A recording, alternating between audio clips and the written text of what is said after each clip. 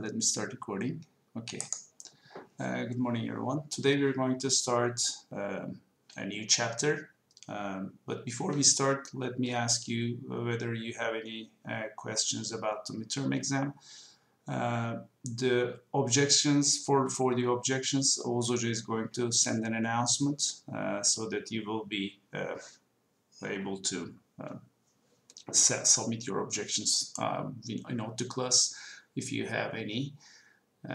But the average was, I think, around 60, and there are a couple of students who got full credit, 100. So, and I also solved the midterm myself one day before the midterm. It was I didn't use Octave Online, I just used Calculator, and I was able to finish it in about 1.5 hours. I got 91.5 because I had a mistake. For a vector, I changed this.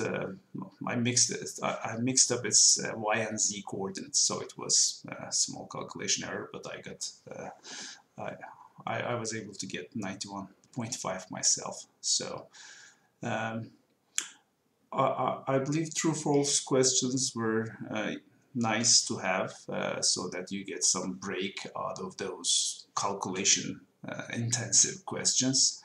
But if you have any feedback about the midterm exam, please feel free to send us an email or write a post in CAW. We are also, although we are using Oticlass as the main announcement medium, but feel free to also post on CAW, which we are also monitoring. Now, today we are going to talk about the forward rendering pipeline and clipping and culling stages of the forward rendering pipeline. We have already finished the first part of the forward rendering pipeline, which is also called vertex processing, with the modeling, viewing, and viewport transformations. We are able to finish the first step of the forward rendering pipeline. Today we are going to see the second step, clipping and culling, and then next week we are going to talk about rasterization, how on the pixel space we draw triangles, lines, and this will complete the theory behind the forward rendering pipeline. Then we will start talking about OpenGL in the last 4 weeks or so, which is an implementation of this forward rendering pipeline that you'll also have a chance to experience with. And also the good thing is that we can write code that runs on the GPU, which is so-called hardware acceleration. All right, so let me go ahead and start the forward rendering pipeline. I already, in the previous weeks, when I started talking about modeling and viewing transformations, I also talked about how forward rendering pipeline works. But let me quickly do a recap of what we have done. Again, we are solving the same problem. We have a virtual world. Actually, it is written here. Let me turn on annotate. So we have a 3D virtual world. Any computer graphics, 3D computer graphics algorithm, its goal is to take a photograph of this. We have a camera somewhere here which is looking into the scene, and our goal is to take a photograph of this virtual world and get a picture in a 2D window. In the forward rendering pipeline, which is here, let me clear these, which is actually here on the starting on the fourth slide, it's called forward rendering pipeline because it starts with the vertices and it goes in the last stage to the pixels. If you remember, in the ray tracing algorithm is also called backward rendering. The reason is that we start with our pixels and try to go back to where those rays intersect, try to find fragments, the points on the surfaces to compute the color. So we are in this pipeline, it's a forward rendering, we are following the rays from the objects, from the real objects.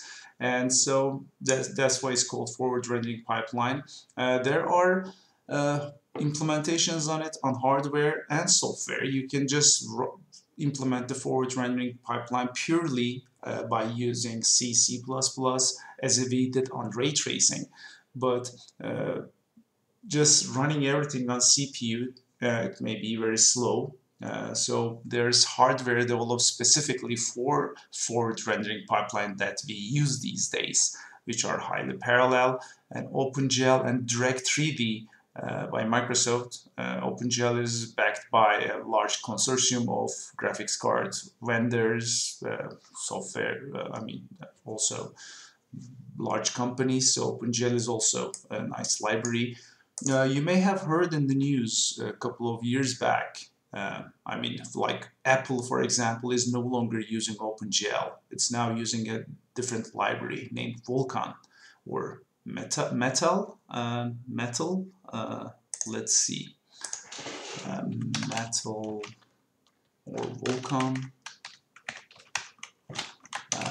Apple. So if you go, yeah. So this is actually now the if you're going to develop for macOS or iOS. So there are some observations. I mean, this is a forum post, but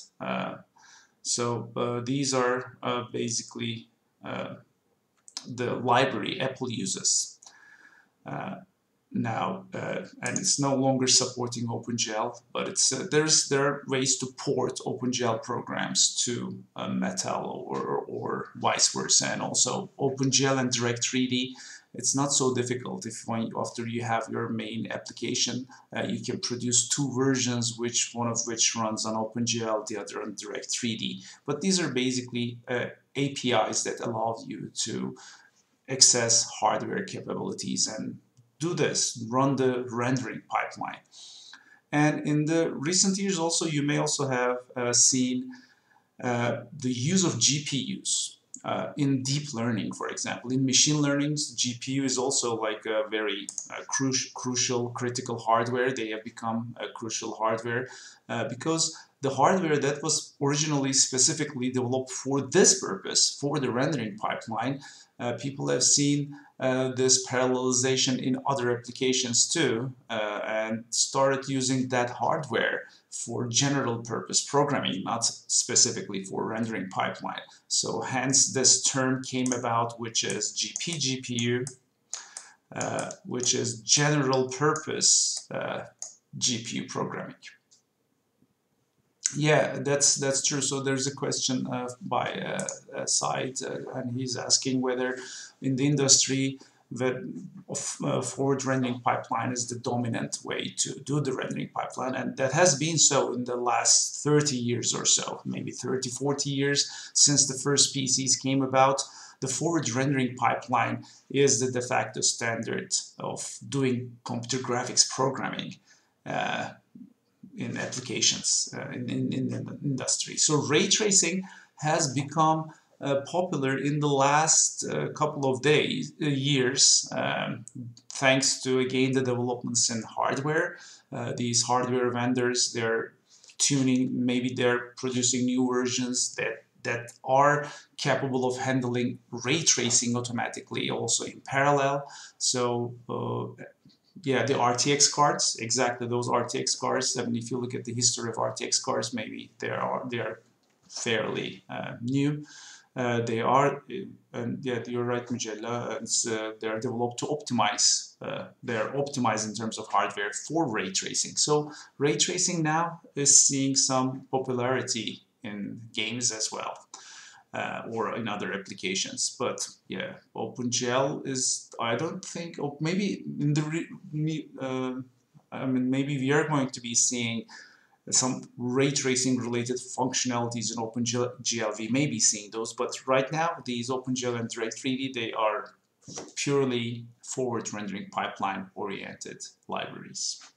So they have a very these graphics cards, they have actually there's a default pipeline, the default forward rendering pipeline, which is programmable. So that's another interesting thing. If you don't need to, you can have an OpenGL application which actually just sends data to the system, sets some parameters, and leave everything to the GPU saying that run the default rendering pipeline, and these are the parameters. So you're allowed to, so all these steps are going to automatically taken care by the GPU. Okay, so this is the default forward rendering pipeline. But the good thing about GPUs is that they are programmable. You can actually write your own code for vertex processing and replace the default one with your code. So which allows people to do things that were not possible in the default forward rendering pipeline. They can replace the fragment processing part, for example, to add new effects which is not in the default pipeline, which is not possible with parameters. One example that I can think of is this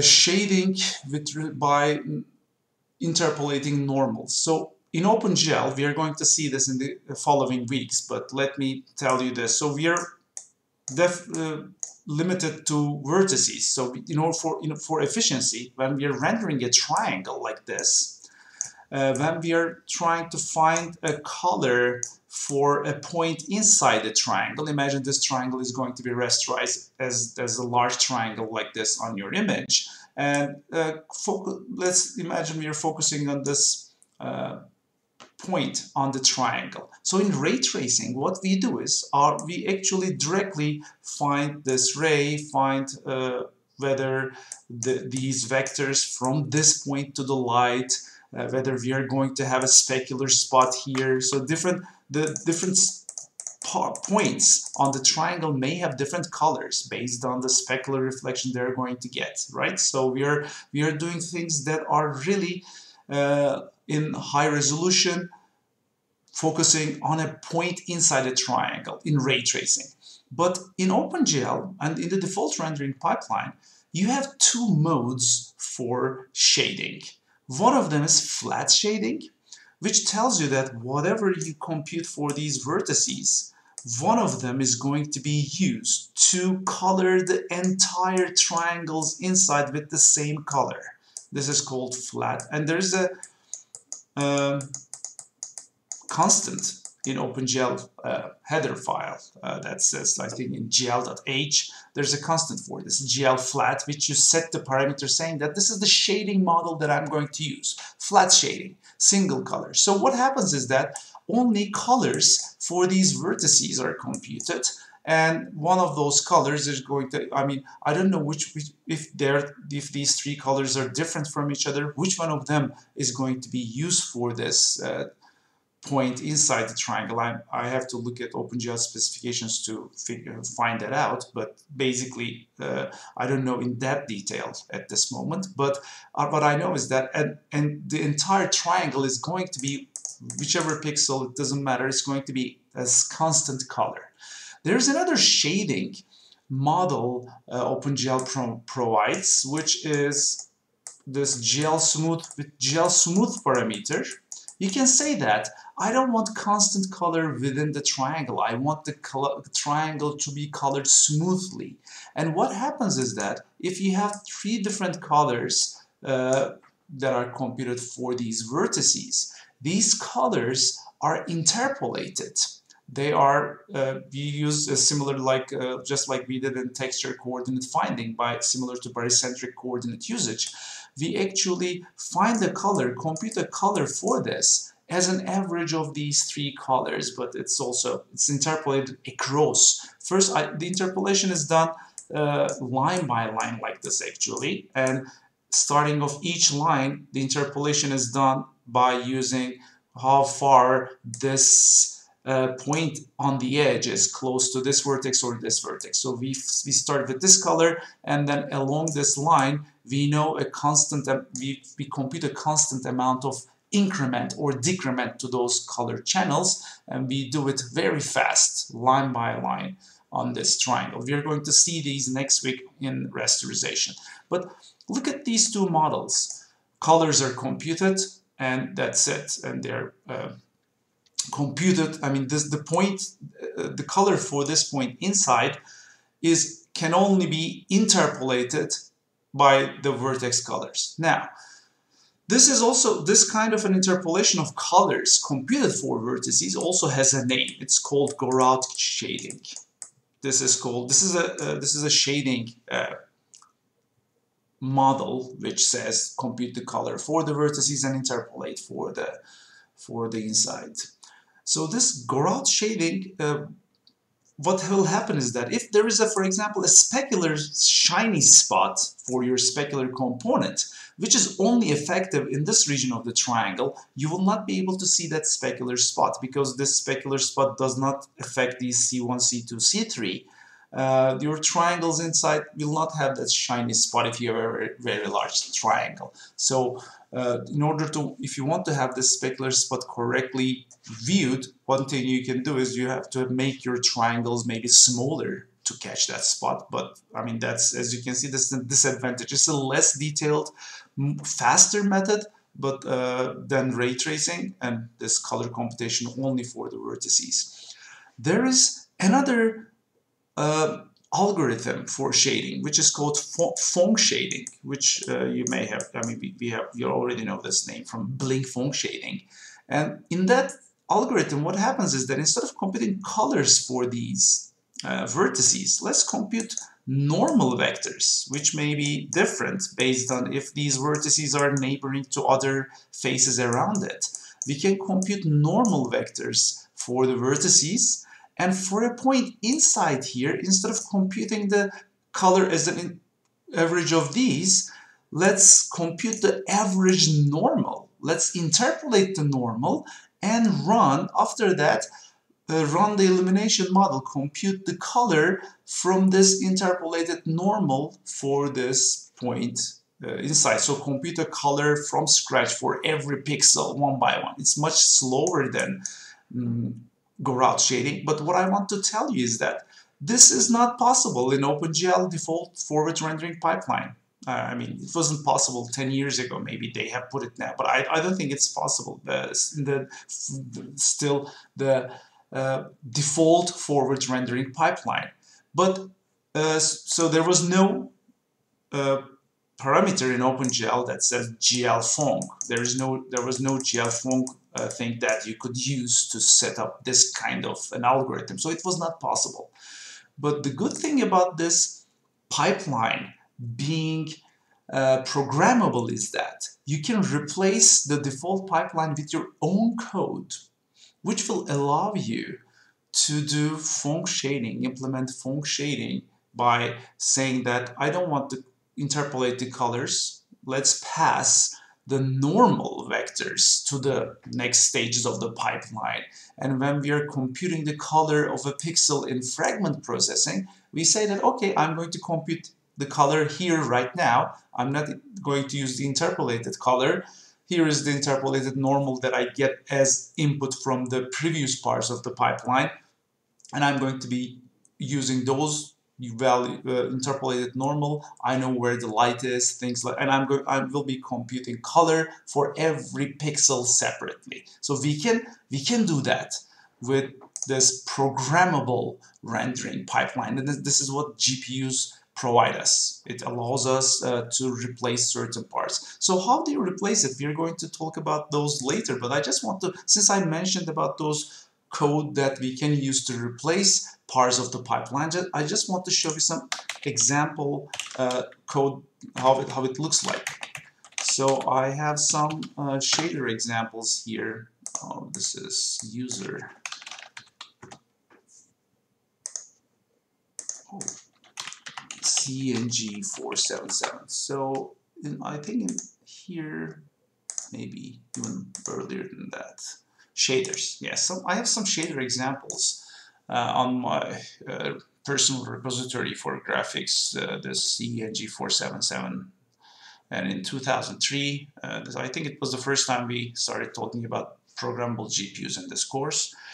Let me show you this one, Vertex Font. Look at this, how short is this code? It looks like OpenGL, but it is different than OpenGL. As you can see, there are some differences. What does this varying mean?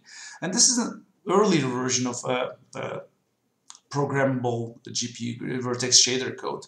The newer version specifies these modifiers as in and out variables. We are going to come to those, but I just want to show you that there are certain things here that doesn't exist in C, C++, because this, what we have here is actually in in a language called GLSL, graphics shader language, the GL shader language. So we have some vectors. We don't need to include any library for these. Vectors, matrices are variables that are standards in GLSL. And so what this vertex shader is that I'm going to have this normal light vector and position that I will have as I want these variables to be interpolated for pixels, but this is a code for a single vertex. So look at this, what we're doing. You get the original vertex coordinates. We multiply it with the model view projection matrix, which was a parameter we get from OpenGL side. And this is the vertex processing part, with just matrix multiplication. And this, look at this multiplication. This is our regular regular multiplication, knowing that this is vec4 and this is GL vertex is vec4 by default, and this is a 4x4 matrix, mat4. It can just do the matrix multiplication also automatically. This is the normal matrix we are using, which is that top. Remember, the vectors are transformed differently than vertices, and therefore this GL normal vector is transformed differently than the other. And this is our to light vector, to the light, and this is our position, which we don't want to project. This position we want in the camera coordinate system, because we will use these position in the other fragment shader to compute the color. So I just want to show you now the other code. So this is the second piece of code, which is also not that long, but this is the entire color computation done per pixel level.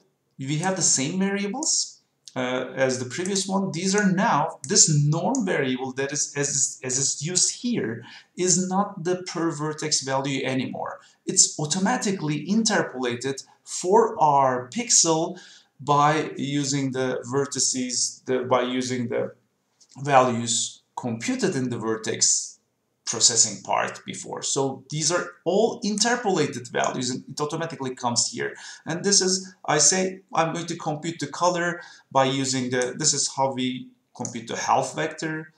Look at this, these functions, normalize, or other functions like clamp, that about vectors, they are again part of the GLSL language, which you don't need to include any libraries or so. But this is, we see how we use the basic illumination model to compute ambient, diffuse, and specular parts, and add them all together as a vector and clamp it between 0 and 1. And set the color of this pixel, this fragment, to be this computed color. Okay, so this is done for a pixel, and this is the implementation of that FONG shading algorithm, which wasn't possible in the default pipeline. Default pipeline does not have this color computation at the fragment level, and it's done at the vertex level. The color computation is done automatically at the vertex level in the default pipeline. But as you can see, this small piece of code, and it's written in such a way that it just focuses on a single pixel. So this single code is compiled and run on the GPU in parallel for all the fragments, for all the parts of triangles in parallel automatically. So we are writing a single code, and it's executed for all the parts of triangles that map to our image automatically. We are going to come to details of these later. Okay, so this was just, I did a sidetrack just to show this rendering pipeline. Parts of it are programmable, and the parts that we will program are vertex processing and fragment processing parts. And the code that we write, sometimes they're called shaders. When you write a vertex shader, I mean, actually that term is a little bit misleading, because shading is about really finding the colors of those parts of triangles. Yeah, I mean, when you're doing vertex processing, you're not shading the vertex. You're not necessarily running the shading algorithm, right? But I mean, that term somehow stuck with it. So every part of these, like geometry shader, fragment shader, vertex shader, the code that you write to replace these parts are called shader code, and this is how we rewrite. When you write your code, it replaces the default one entirely. So you cannot replace part of it. You cannot update the existing one. When you tell the GPU, run my code, either it's entirely, you have to be responsible of everything what the vertex processor is already doing. Otherwise, it will not run correctly. So you're entirely replacing that part with your code. But as you guess, this go forward, this is really a pipeline of certain things. There's a certain order of these steps. We start with the vertices. When we don't modify the other parts, they are done automatically by the GPU. You don't need to modify the entire pipeline. Just parts of it can be replaced with your own code. And as I said, the most popular parts that we replace are the vertex processing part and fragment processing part, which is about computing the colors of the pixels. It's called fragment. Why is it called a pixel? You may think about fragments as parts of objects that are potential pixels. They are actually discrete pixel level things, but the thing is that at the same pixel there may be multiple objects that project onto the same pixel. Which one of, for example, you may have a rectangle part, you may have a rectangle fragment that falls onto the same pixel, and you may have a different triangle. Its own part may also be projected onto the same pixel. Which one of these two colors are going to get to be the pixel? Pixel because it's the final color you're going to see on the image.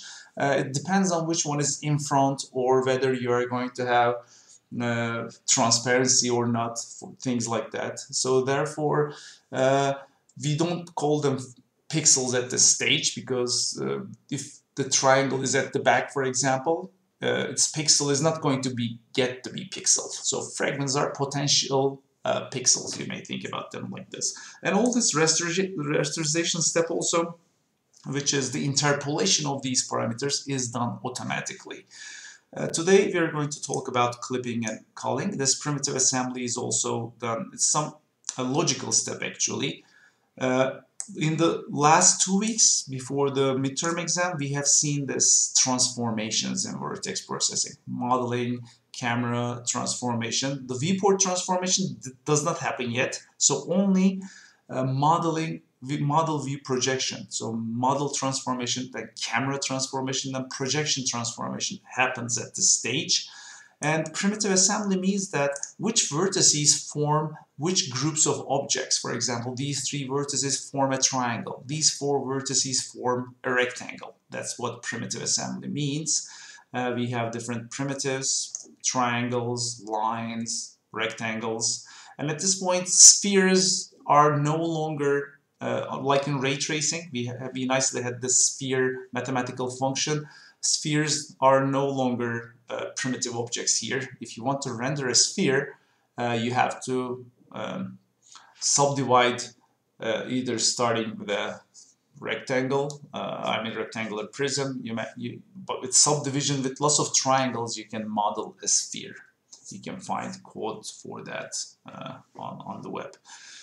And clipping and culling is the process of removing or modifying primitives that are either, culling is about when they're completely outside, we get rid of them so that they don't get to they're not going to be visible on our photograph image anyway, so we are removing them. And in clipping, we are removing parts of objects that are partially inside but partially outside. Again, we don't want to deal with the parts that are outside, so we also clip, just cut them and only deal with the parts that are inside. And at this point, we are going to have visible primitives that are going to be inside our canonical view volume. Then we transform it to our pixel space. Now we'll have primitives with their 2D coordinates. Now after this point in the pipeline, we will be completely on the 2D discretized image space, and which the rasterization occurs. Line, triangle, drawing, filling inside the triangles. And in fragment processing, we deal with whether things are in front, at the back, we put some additional effects on them, and things like that. Okay, so that's called fragment processing, is the final attachment of a color to a certain pixel. So all this is actually detailed in the slides that are coming. So we have done vertex processing. Primitive assembly is the process of grouping. It's just a logical grouping of the objects. No actual objects are visible at this point. Clipping and culling, as I said, we are going to either partially remove objects or completely remove objects.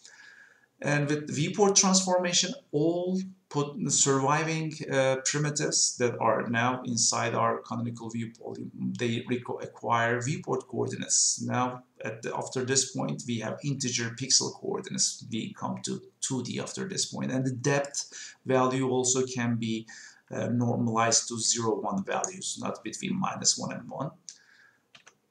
And I mean, there's some side note here, unless changed by GL depth range. So this is the OpenGL function call, which tells you that if you call this function, you can change these default values of depth that is between 0 and 1 to something between, for example, 0 and 10 or 0 and 100 or 1 and 5, whatever your favorite two boundary values are. You can change that depth range, default depth range, by calling a function. In that case, they will be between those two values. This is just a linear normalization of the depth values. And rasterization is a very important step, which we are going to see, is the process of determining pixels. Which pixels are on the image are part of this line or part of this triangle, and how do we interpolate the color along that line or inside that triangle. So there are different rasterization algorithms for lines, triangles.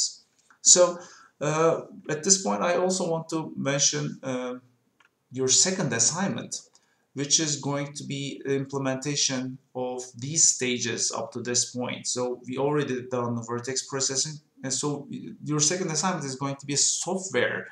We are not going to be using GPUs or OpenGL or any library at this point, but it's just going to be a very simple implementation in C++ of this rendering pipeline. We are going to get the same input as in the ray tracing. This time, instead of, you're going to completely replace your ray tracing algorithm with this new one. You'll have your vertices, your triangle information again in your mesh XML file. Now for each vertex, you're first going to multiply them with this 4x4 matrix you're going to form based on where the camera is. So everything we have seen up to now in class, you will have a chance to actually make that happen by implementing parts of it. And you'll see really those vertices. I mean, at the end, again, you're going to get a single image, as in ray tracing, but this time with no shadows or no reflections of other objects. I mean, the quality of your second assignment is going to look worse than your first assignment, actually, but you will see, you will have your own implementation of a simple OpenGL library, which is a very simple implementation of this forward rendering pipeline. And we plan to post it, I think, this Friday, which you may start directly. We will not know rasterization by then, but the first two parts, vertex processing, clipping, and culling, you will be able to start working on the assignment right away. And again, we are going to give 3 weeks for this programming assignment. Yeah, and finally, each fragment is given a color, or sometimes there may be some effects that we can have on fragment processing. And this fragment processing, it has its intermediate steps. Sometimes may be very complicated. It has a pipeline on its own.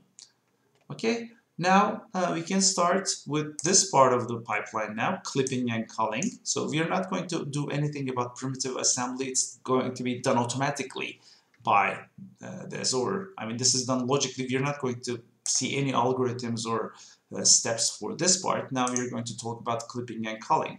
Viewport transform, we also talked about this during viewing transformations.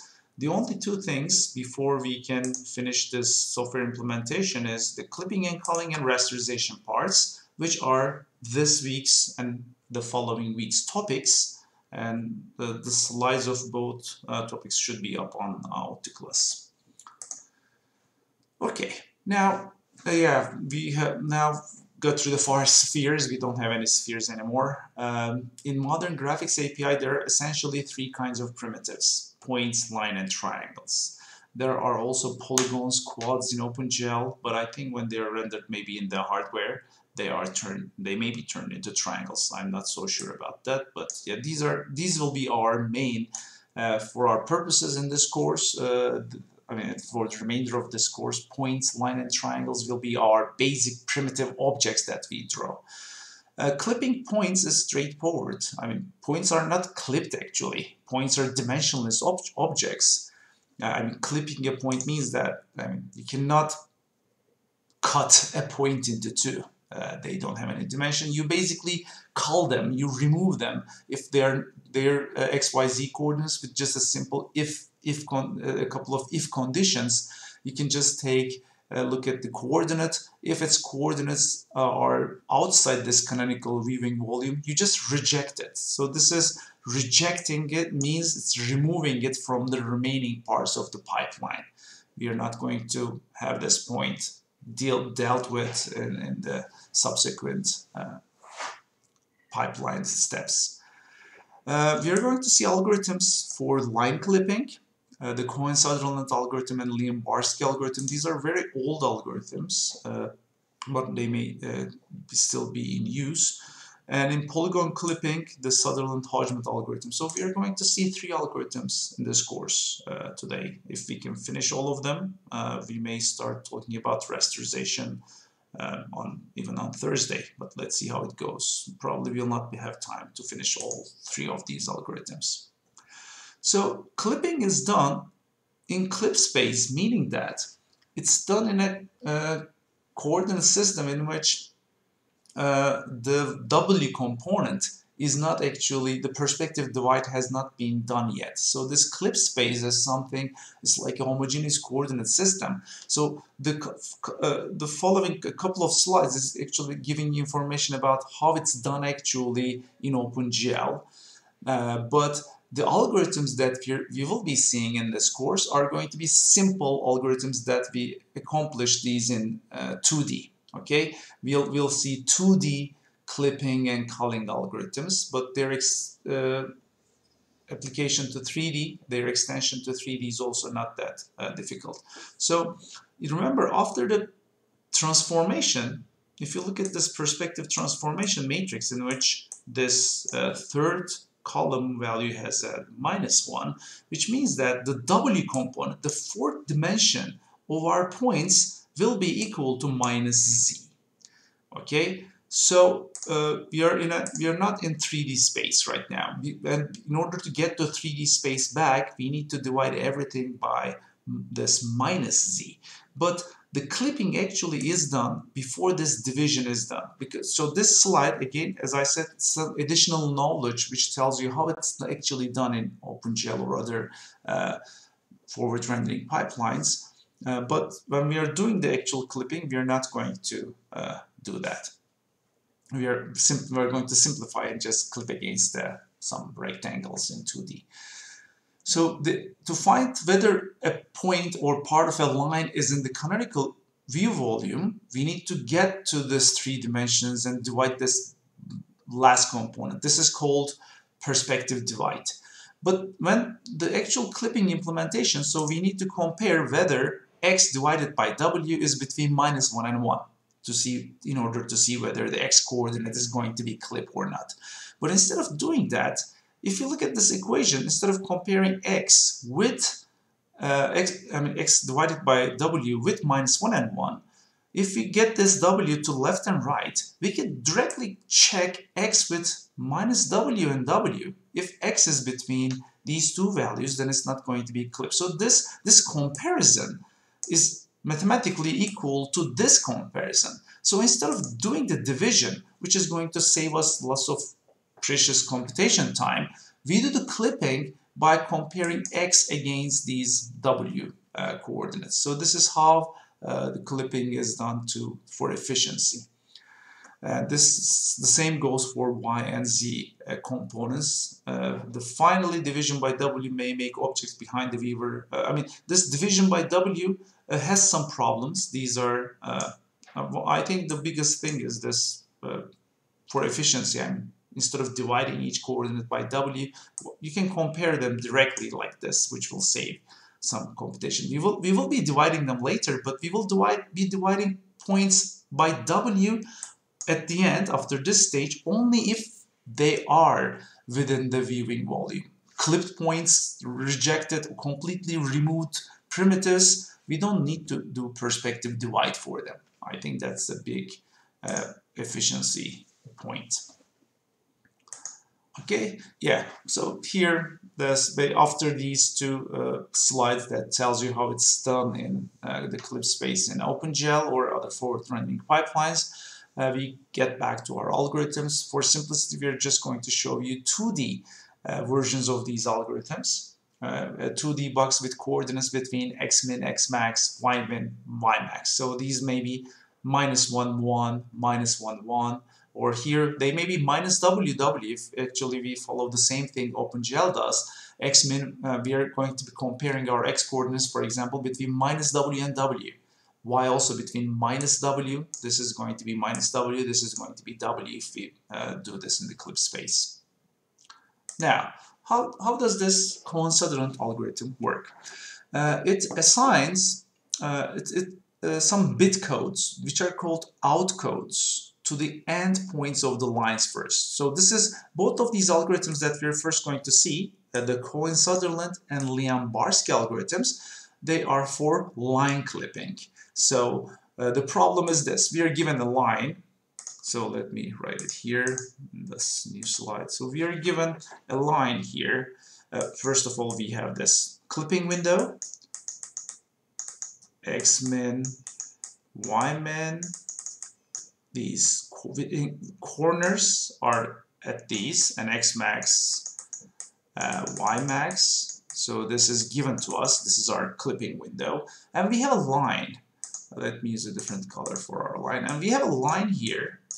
Our goal in clipping, or we may have many lines. Okay, I know I'm showing you 3 different versions in which the entire line is within the clipping window, so nothing is removed. The line remains same and passed as is to the subsequent pipeline steps. But this line, let's call this line 2. This is line 1, this is line 3. So line 2 is going to be completely rejected.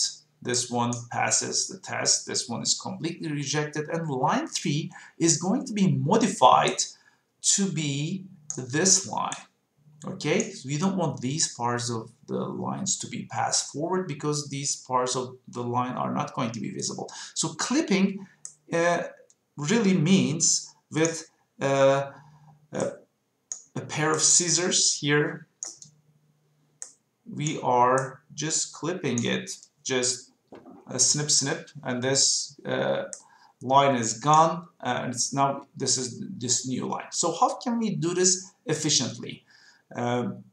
For example, how can we accept them trivially, reject them trivially? So what happens is that these outcodes, let me tell you what these outcodes are.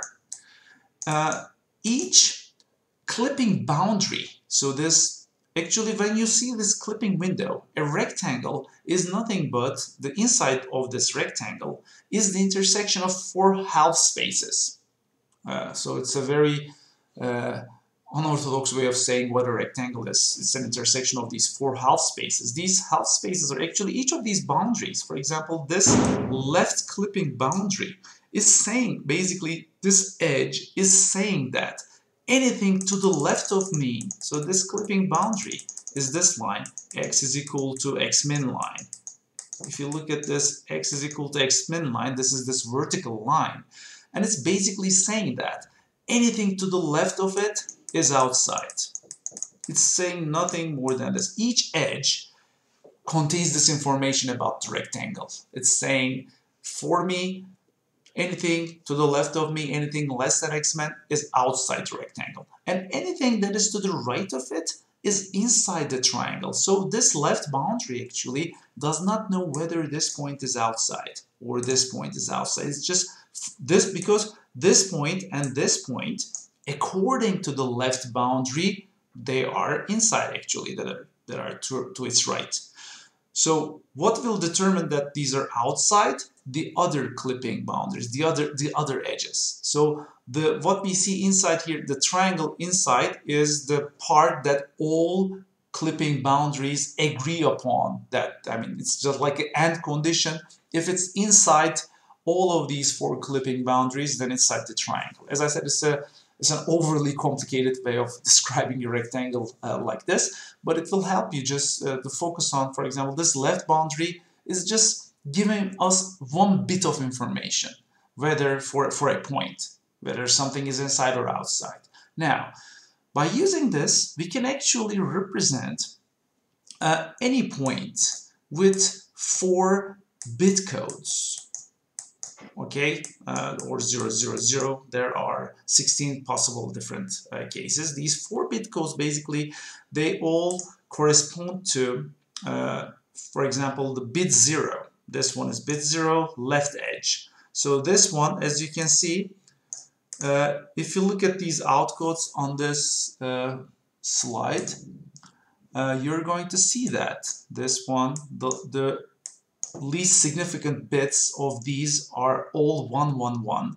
It means that they're outside. They're called outcodes, which means that it's 1, that respective bit is 1, when a point is to the outside with respect to this boundary. Each of these digits, they correspond to a certain clipping boundary. So the least significant bit is left edge, then this one is right edge, as you can see, 1, 1, 1. Okay, and it's all zeros on the left hand side. And bit 2 here is the bottom edge, 1, 1, and 1. And the most significant bit on the leftmost bit is for the top edge, as you can see, 1, 1, 1, it's out. Okay, if we give these bit codes, it's simple to give these bit codes to any point, but with just some simple checks. Where, I mean, for example, if it's just a single if condition, right? I mean, if its y coordinate is larger than y max, its bit 3 is 1. If its y coordinate is less than y min, then its bit 2 is 1. Otherwise, its bit 2 is 0. So it's just with 4 if conditions, we can just set these bits. After we have these bits, what can we do with them? One thing we can do is this. For example, for a line will have 2 bit outcodes for its first vertex and for this second vertex. Let's call this bit code or outcode. Let's call them these functions OV1 and OV2, which are just some codes, okay, 4-bit codes like this. For example, if this is 0, 1, 0, and if this is 0, 0, 1, 1, if I have these 2 lines like this, I can directly tell you this line is completely outside. Without actually looking at the line, I can tell you this line has to be completely outside. Because there's this simple rule: if the bitwise end of these 2 bit codes is equal to 1, okay, or I mean, it's not equal to 0, you can say, because when you do bitwise AND, it's going to be another 4-bit number. It may be something other than, well, maybe 2, 4, or 8, 2. So if it's not equal to 0, let me tell you this. If it's not equal to 0, this line, reject this line completely. It has to be completely outside. So, for example, we'll see. So this is how this coincident algorithm works actually, by looking at these bit codes. First, it does this trivial reject and trivial accept cases are found by just simple bitwise operations of these points. And then if these trivial, handle trivial accept and trivial rejects. If the bitwise AND of out codes are non-zero, reject the line entirely. It has to be completely outside, because just if the only thing the bitwise AND is going to be non-zero is that both out codes of the endpoints are 1 for some boundary, which means that the line has to be completely on one side of the outside part of one boundary, and that means therefore it's completely outside. And if both out codes are completely 0, I mean, if we have 0, 0, 0, 0, it's inside, and the other is also 0, 0, 0, 0, or if their bitwise OR is 0, again, with the bitwise operation, we can say that the line is completely inside and accept the line entirely. Now, but if these two cases do not occur, our lines may still be completely outside. Okay, so this is not an if and only if condition. The second condition is not an if and only if type of thing. I mean, in order to be completely outside, you can have the bitwise AND 0. Okay, I mean, if you do the bitwise AND of out codes for these endpoints, you're going to see that it is 0. Doesn't mean that the line is not completely outside. The line can still be completely outside, but it's not a trivial reject that we can do. We cannot distinguish between this line and this line directly by looking at the out codes. This line is partially inside. This line is completely outside, but we need to process them individually with more detailed algorithm next. And what we will be doing is that we will just start clipping them one by one for each clipping edge. Okay, we will start processing. There are 4 clipping edges. We are first going to clip, for example, this line by using the bottom one. If you try to clip it by using the left one, it's not clipped. It remains the same. Nothing happens after we process it with respect to the left. When we process it with respect to the right, its second endpoint becomes this one. This part is clipped. Then maybe the bottom one. After the bottom one, for example, we see that it will be a trivial accept because this part and this part is gone. We don't need to do the third line. So this is how the coincidental algorithm will work. I just tried to summarize this quickly. We are going to see the details, but let's have a 10-minute break until 10:43. I will stop recording now, but yeah, we are going to continue with this algorithm after a 10-minute break.